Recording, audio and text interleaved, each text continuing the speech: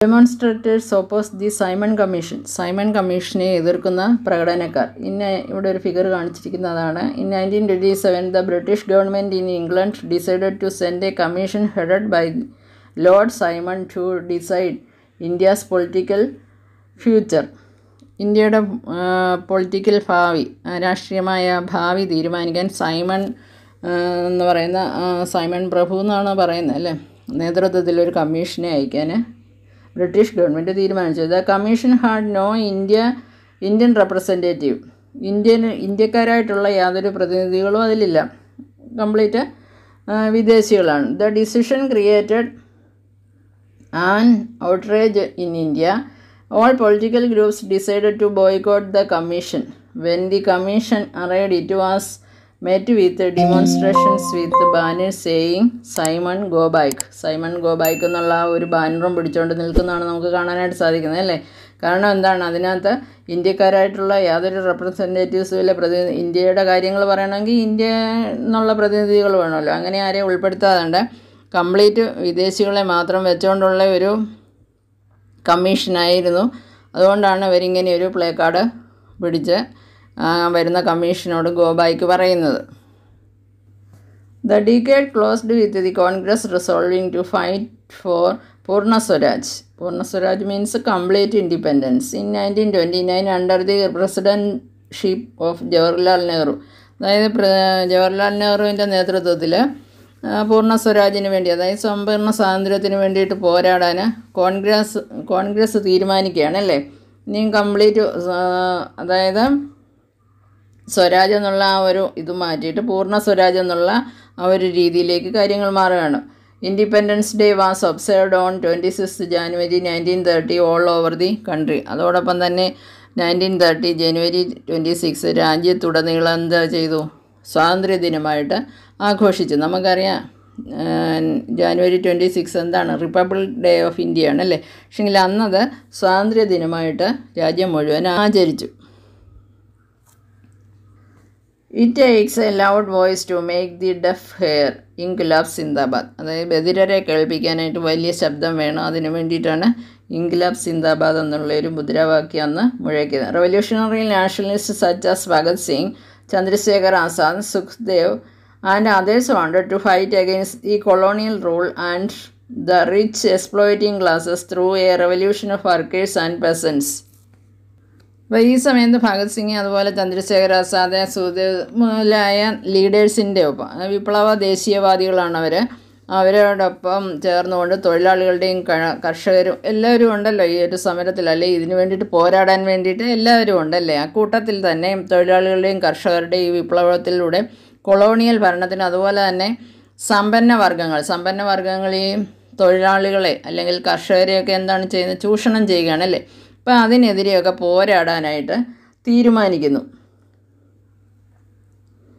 For this purpose, they founded the Hindustan Socialist Republican Association. ഈ ഒരു ലക്ഷ്യത്തോടു കൂടി ഉടലെടുത്താണ് Hindustan socialist Republican association HSR എന്ന് പറയുന്ന ഒരു സംഘടന. In 1928 at Firoz Shah Kotler in Delhi. On 17th December 1928, Bhagat Singh Azad's Rajguru assassinated Saunders, a police officer who was involved in the lathi charge that had caused the death of Lala Lajpat Rai. ആ സമയത്ത് ലാല ലജപത് റായിയുടെ മരണത്തിന് കാരണമായ lathi charge, അന്നൊരു lathi charge നടന്നു. അതിനകത്ത് ഉൾപ്പെട്ട police ഉദ്യോഗസ്ഥരെ ഭഗത് സിംഗ്, ആസാദ്, രാജ്ഗുരു എന്നിവർ അസാസിനേറ്റ് ചെയ്തു, കൊലപ്പെടുത്തി. On 8th April 1929, Bhagat Singh and B.K. Dutt threw a bomb in the Central Legislative Assembly. The aim was their leaflet explained was not to kill but to make the deaf hear and to remind the foreign government to its callous exploitation. അതായത് ഭഗത് സിംഗും BK ദത്തും ഒക്കെ കൂടെ ചേർന്ന് legislative അസംബ്ലിയിലേക്ക് ബോംബെറിഞ്ഞു. Central legislative അസംബ്ലിയിലേക്ക് ബോംബെറിഞ്ഞു. അവരുടെ ലഘുലേഖയിൽ അല്ലെങ്കിൽ അവരുടെ വിശദീകരണത്തിൽ അവർ പറയുന്നത് എന്താണ്, കൊല്ലുകയല്ല, അവരുടെ ഉദ്ദേശം കൊല്ലുകയല്ല, അതായത് ബോംബെറിഞ്ഞ് കൊല്ലുകയല്ലായിരുന്നു അവരുടെ ലക്ഷ്യം. പിന്നെയോ ബധിരരെ കേൾപ്പിക്കുക, അതായത് ഇവരുടെ ഈ മുദ്രാവാക്യങ്ങൾ അല്ലെ ഈ രാജ്യത്തുടനീളം നടക്കുന്ന ഈ ബഹളങ്ങളും കലാപങ്ങളും അല്ലെങ്കിൽ ഇവർക്കെതിരായിട്ട് ജനങ്ങൾ മുഴുവൻ തെരുവിലിറങ്ങി പോരാടുമ്പോഴും ഒന്നും കണ്ടില്ല കേട്ടില്ല എന്ന ഭാവത്തിൽ ഈ ഗവൺമെൻറ് ഇരിക്കുമ്പോൾ അവർ ബധിരരായതുകൊണ്ടാണ്, അതായത് ചെവി കേൾക്കാൻ പറ്റാത്തവരായതുകൊണ്ടാണ്. അപ്പോൾ അങ്ങനെയുള്ളവരെ കേൾപ്പിക്കുക എന്നുള്ള ഒരു ഉദ്ദേശത്തോടു കൂടിയാണ് അവർ ബോംബ് എറിഞ്ഞതെന്നാണ് പറഞ്ഞത്. അതോടൊപ്പം തന്നെ തങ്ങൾക്ക് അധികാരപ്പെട്ട സ്ഥലങ്ങളിൽ, അതായത് സ്വന്തം രാജ്യത്ത് നിലനിൽപ്പില്ലാതെ മറ്റുള്ളവർ വന്ന് വിദേശ ഗവൺമെൻറ് വന്ന് നമ്മളെ ചൂഷണം ചെയ്യുന്നതിനെ അവരെ ഓർമ്മിപ്പിക്കുക കൂടിയാണ് ഈ ഒരു കാര്യങ്ങളിൽ കൂടിയൊക്കെ അവർ ചെയ്തുകൊണ്ടിരുന്നത്. Bhagat Singh, Sukhdev and Rajguru wear executed on March 23, 1931. Bhagat sings age at that time was only 23. വെറും 23 വയസ്സുള്ള സമയത്താണ് ഭഗത് സിംഗിനെ അവർ കൊന്നത് അല്ലേ. അതായത് വെറും 23 വയസ്സ് മാത്രം. ഭഗത് സിംഗിനോടൊപ്പം തന്നെ സുഖ്ദേവ്, രാജ്ഗുരു, കാരണം ഈ ബോംബ് എറിഞ്ഞവരായിരുന്നല്ലോ അവരൊക്കെ. അപ്പോൾ അവരെ എല്ലാവരെയും പിടിക്കുകയും 23, 1931 അവരെ കൊല്ലുകയും ചെയ്തു. The March to Dandi, ദണ്ഡിയിലേക്കുള്ള March. Purna Swaraj would never come on its own. It had to be fought for. In 1930, Gandhiji declared that he would lead a march to break the salt law. അതായത് salt law എന്ന് പറയുന്നത് എന്താണ്? അന്ന് നമുക്ക് ഉപ്പ് ഉണ്ടാക്കാനോ ഉപയോഗിക്കാനോ ഒന്നും അവകാശമില്ലായിരുന്നു. അതായത് ഉപയോഗിക്കുന്നതിന് കുഴപ്പമില്ല. പൂർണ്ണ സ്വരാജ് എന്ന് പറയുന്ന ആ ഒരു കാര്യം, അതായത് സ്വാതന്ത്ര്യം, അത് സ്വന്തമായിട്ട് വരില്ല, നമ്മൾ പിടിച്ചു വാങ്ങേണ്ടതാണെന്ന് എല്ലാവർക്കും ബോധ്യമുണ്ടായിരുന്നു. ഗാന്ധിജി അതിന് മുന്നിട്ടിറങ്ങുകയും ചെയ്തു. ഇറ്റ് ഹാഡ് ഫോർട്ട് ഫോർ, അതായത് നമ്മൾ അതിന് പോരാടണം, പോരാടിയെങ്കിൽ മാത്രമേ നമുക്കത് ലഭിക്കുകയുള്ളൂ. അതിൻ്റെ ആദ്യ നടപടി എന്ന രീതിയിലായിരുന്നു ഗാന്ധിജി ഉപ്പ് നിയമം ലംഘിക്കാനായിട്ട് തീരുമാനിച്ചത് ദണ്ഡിയിലേക്ക് മാർച്ച് നടത്തിയതും.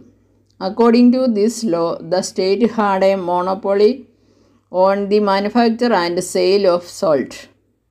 അതായത് ഏതെങ്കിലും ഒരു സംസ്ഥാനം അന്ന് ഉപ്പ് നിർമ്മിക്കുകയോ വിൽക്കുകയാണെങ്കിൽ അതിന് ടാക്സും നമ്മൾ ഗവൺമെൻറ്റിന് കൊടുക്കണമായിരുന്നു. Mahatma Gandhi along with other nationalist reason that it was sinful to tax salt since it is such an essential item of our food. നമ്മുടെ ഒരു നിത്യോപയോഗ ജീവിതത്തിൽ ഒരു നിത്യോപയോഗ സാധനമാണ് ഉപ്പ് അല്ലേ. എപ്പോഴും എന്ത് കാര്യത്തിനും നമുക്ക് അത്യാവശ്യമായതുകൊണ്ട്, നമ്മുടെ ഫുഡിനകത്ത് എന്തിനും അത് ഉപ്പെന്നുള്ള അത്യാവശ്യമായതുകൊണ്ട് ഇതിന് ടാക്സിൽ നിന്ന് ഒഴിവാക്കണം എന്നുള്ള ഒരാവശ്യം ഉന്നയിച്ചുകൊണ്ടാണ് മഹാത്മാഗാന്ധി ദണ്ഡി കടൽപ്പുറത്തേക്ക് മാർച്ച് നയിച്ചത്. The salt March related the general desire of freedom to A specific grievance shared by everybody and thus did not divide the rich and the poor. അവിടെ ഒരു സമ്പന്നനോ ദരിദ്രരെന്നോ അങ്ങനെ ഒരു വിഭജനമൊന്നും ഇല്ലാതെ എല്ലാവരെയും കൂടെ ഉൾപ്പെടുത്തിക്കൊണ്ടാണ് അങ്ങനെ ഒരു പൊതുവായ കാര്യത്തിലേക്ക്, എല്ലാവരും ആഗ്രഹിക്കുന്ന ഒരു കാര്യമായിരുന്നു അത്. അങ്ങനെ ഒരു പൊതുവായ തീരുമാനത്തിൻ്റെ ഇതിലാണ് അങ്ങനെ ഒരു മാർച്ച് നടത്തിയതും. Gandhiji and his followers marched four over 250 miles from Sabarmati to the coastal town of Dandi, where they broke the government law by gathering natural salt found on the seashore and boiling seawater to produce salt. അതായത് ആ ഒരു നിയമം അവിടെ break ചെയ്യുകയാണ് അല്ലേ, അവരുടെ ആ ഒരു നിയമം അവിടെ ബ്രേക്ക് ചെയ്യുകയാണ്. എങ്ങനെ ഗാന്ധിജിയുടെ ഫോളോവേഴ്സും കൂടെ ഇങ്ങനെ മാർച്ച് നടത്തിയിട്ട്, അതായത് സബർമതി മുതൽ തീരദേശ പട്ടണമായ ദണ്ഡി വരെ ഏകദേശം 240 മൈലാണ് ഉണ്ടായിരുന്നത്. അത്രയും അവർ ആ സർക്കാർ നിയമം ലംഘിച്ച് കടൽ തീരത്ത് കണ്ടെത്തിയ നാച്ചുറലായിട്ടുള്ള ഉപ്പ് ശേഖരിച്ച്, അല്ലെങ്കിൽ കടൽ വെള്ളം തിളപ്പിച്ച് ഉപ്പ് അവിടെ ഉൽപ്പാദിപ്പിക്കുകയാണ് ചെയ്തത്, അതായത് പ്രൊഡ്യൂസ് ചെയ്തു. അപ്പോൾ അതിൻ്റെ ഒരു പിക്ചറാണ് ഇവിടെ കാണുന്നത്. ദണ്ഡി കടൽപ്പുറത്തേക്ക് ഗാന്ധിജി അദ്ദേഹത്തിൻ്റെ അനുയായികൾ മാർച്ച് നടത്തുന്നു, അവിടെ കടൽ വെള്ളം ശേഖരിച്ച് ഉപ്പുണ്ടാക്കുന്നു. അതിൻ്റെ ഒരു പിക്ചറാണ് ഇവിടെ കാണിച്ചിരിക്കുന്നത്. Woman in the freedom struggle. അംബാബായി from Karnataka. Woman from the diverse backgrounds participated in the national movement. ഈ ഒരു കാര്യങ്ങളിൽ സ്ത്രീകളിൽ നിന്നൊന്നും ഒരു വ്യത്യാസമില്ല, എല്ലാവരുമാണ് പങ്കെടുക്കുന്നത്. Young and old, single and married. അവിടെ പ്രായമായവരെന്നോ ചെറുപ്പക്കാരെന്നോ അതല്ലെങ്കിൽ വിവാഹിതരോ അവിവാഹിതരോ അങ്ങനെയുള്ള ഒരു വ്യത്യാസമില്ല, എല്ലാവരും. കാരണം ഇതെന്താണ്, നമ്മുടെ എല്ലാവരുടെയും ആവശ്യമാണല്ലേ. ഇന്ത്യക്കാരുടെ മുഴുവൻ ആവശ്യമായതുകൊണ്ട് എല്ലാവരുമാണ് പങ്കെടുക്കുന്നത്. They came from rural and urban areas from both conservative and liberal Holmes. There involvement was significant for the freedom struggle, for the women's movement and four themselves personally. എല്ലാവരുടെയും ഒരേ ഒരു ലക്ഷ്യം എന്തായിരുന്നു? ഫ്രീഡം തന്നെയായിരുന്നു. Both British officials and Indian nationalist felt that women's participation gave the national struggle and immense force. പക്ഷേ ഇത് ബ്രിട്ടീഷുകാരെ സംബന്ധിച്ചിടത്തോളം സ്ത്രീകളും ഒക്കെ കൂടെ ഇറങ്ങിയപ്പോഴത്തേക്ക് അവർക്കൊന്ന് പ്രശ്നമായി തുടങ്ങി അല്ലേ. Participation in the freedom movement brought women out of their homes. It gave them a place in the professions in the governance of India, and it could pave the way of equality with men. What such participation mean for women is best recounted by them. Ambabai of Karnataka had been married at age 12. അന്നീ ശൈശവ വിവാഹമൊക്കെ നിലനിൽക്കുന്ന സമയം. അതുകൊണ്ട് തന്നെ ഈ അംബാബായിക്ക് വെറും 12 വയസ്സുള്ളപ്പോൾ തന്നെ അവരുടെ വിവാഹം കഴിഞ്ഞ് വിഡോഡ് at 16, 16 വയസ്സായപ്പോഴത്തേക്ക് our വിധവയുമായി. She പിക്കറ്റഡ് foreign cloth and liquor shops in Udupi. She was arrested, served A sentence and was റീഅറസ്റ്റഡ്. Between prisons terms she made speeches, taught spinning and organized Prabhat Fairies. Ambabai regarded these as the happiest days on her life because they gave it a new purpose and commitment.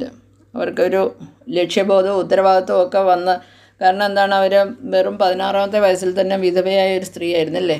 അപ്പോൾ അവർക്ക് ഇങ്ങനെയൊരു സമരത്തിലേക്ക് ഇറങ്ങി പുറപ്പെട്ടപ്പോൾ അതിൻ്റെ പേരിൽ അവർ ഒത്തിരി പീഡനങ്ങൾ അനുഭവിക്കേണ്ടി വന്ന് അറസ്റ്റ് ചെയ്തു. അതുപോലെ തന്നെ ഒരുപാട് പീഡനങ്ങളൊക്കെ അവർ അനുഭവിക്കേണ്ടി വന്നു. എങ്കിലും ആ കാലം അവർ വളരെ ഏറ്റവും ഹാപ്പിയസ്റ്റ് ഡേയ്സ് ആണെന്നാണ് അവർ പറയുന്നത്. women however to fight for their right to participate in the movement during the salt satyagraha. For instance, even Mahatma Gandhi was initially opposed to women's participation. Sarojini Naidu had to persuade him to allow women to join the movement. അക്കാലത്തെ ഒരു സ്ത്രീകളിൽ വെച്ചൊരു പ്രധാനപ്പെട്ട ലീഡറായിരുന്നു Sarojini Naidu. Peasants, tribals and women participated in a large numbers. A business federation published a pamphlet on the salt issue. The government tried to crush the movement. The government tried to crush the movement through brutal action against peaceful satyagrahas. Thousands were sent to jail. അതായത് കർഷകരും ആദിവാസികളും സ്ത്രീകളും എല്ലാം വൻതോതിലാണ് ഇങ്ങനെയൊരു സമരത്തിലേക്ക് ഇറങ്ങി പുറപ്പെട്ടത്, ഇതിൽ പങ്കെടുത്തത്. അപ്പോൾ ഒരു ബിസിനസ് ഫെഡറേഷൻ ആണെങ്കിൽ ഈ ഉപ്പ് പ്രശ്നത്തെക്കുറിച്ച് അല്ലെങ്കിൽ ഉപ്പിൻ്റെ സത്യാഗ്രഹത്തെക്കുറിച്ച് ഒരു ലഘുലേഖ പ്രസിദ്ധീകരിക്കുകയും ചെയ്തു. സമാധാനപരമായ സത്യാഗ്രഹം നടത്തിയവരായിരുന്നു. അതായത് അഹിംസയൊന്നുമില്ലല്ലോ. ഗാന്ധിജിയുടെ ഏറ്റവും ഐഡിയോളജി എന്ന് പറയുന്നത് തന്നെ എന്താണ്? അഹിംസയാണല്ലേ. അപ്പോൾ സമാധാനപരമായ സത്യാഗ്രഹം നടത്തിയവരെ ക്രൂരമായ നടപടിയിലൂടെ അവരെ തകർക്കാനായിട്ട്, ഒപ്പോസ് ചെയ്യാനായിട്ട് സർക്കാർ ശ്രമിച്ചു. കാരണം എന്താണ്, അവർക്കെതിരെ ഒരു സമരം വരുമ്പോൾ അത് ഏത് തരത്തിലുള്ളതായാലും അതിനെ അടിച്ചൊതുക്കുക എന്നുള്ളതാണ് ഗവൺമെൻറ്റിൻ്റെ ഭാഗത്തു നിന്നുള്ളതല്ലേ. അതിൻ്റെ ഫലമായിട്ട് എന്ത് ചെയ്തു? Thousands wear cent to jail. ആയിരങ്ങളെ ജയിലിലേക്ക് അയച്ചു. എന്ന് വെച്ചാൽ അറസ്റ്റ് ചെയ്ത് ജയിലിലാക്കി. The combined struggles of Indian people bore fruit when the Government of India Act of 1935 prescribed provincial autonomy and the government announced elections to the provincial legislatures in 1937. The Congress formed governments in 7 out of 11 provinces. 1935 government of India നിയമം പ്രവിശ്യകൾക്ക് സ്വയംഭരണ അവകാശം, അതായത് autonomy power നൽകുകയും അതിന് നിർദ്ദേശിക്കുകയും 1937 അല്ലെങ്കിൽ 1937 ഈ പ്രവിശ്യകളിലേക്ക് തെരഞ്ഞെടുപ്പ് പ്രഖ്യാപിക്കുകയും ചെയ്തപ്പോൾ, അതായത് സർക്കാർ തെരഞ്ഞെടുപ്പുകൾ പ്രഖ്യാപിച്ചു. അപ്പോൾ അതെന്താണ്, ഇന്ത്യൻ ജനതയുടെ ഒന്നിച്ച് നിന്നുള്ള സംയുക്തമായി നിന്നുള്ള സമരങ്ങൾ ഫലം കണ്ടു തുടങ്ങി എന്ന് പറയാം. കാരണം അതുവരെ ഈ ഗവൺമെൻറ് ഇങ്ങനെയുള്ള ഒരു നടപടിയൊന്നും കൈക്കൊണ്ടിരുന്നില്ല. അപ്പോൾ ആ സമയത്ത് ഇന്ത്യക്കാരെല്ലാവരും കൂടെ ഒന്നിച്ച് നിന്ന് പോരാടാൻ തുടങ്ങി.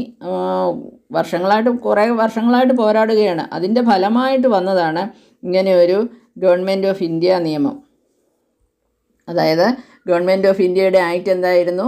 പ്രൊവിൻഷ്യൽ ഓട്ടോണോമി, പ്രവിശ്യകൾക്ക് സ്വയംഭരണ അവകാശം നൽകുന്ന ആ ഒരു നിയമം. അത് അന്നത്തെ ഏറ്റവും വലിയൊരു നേട്ടമെന്ന് തന്നെ പറയാം.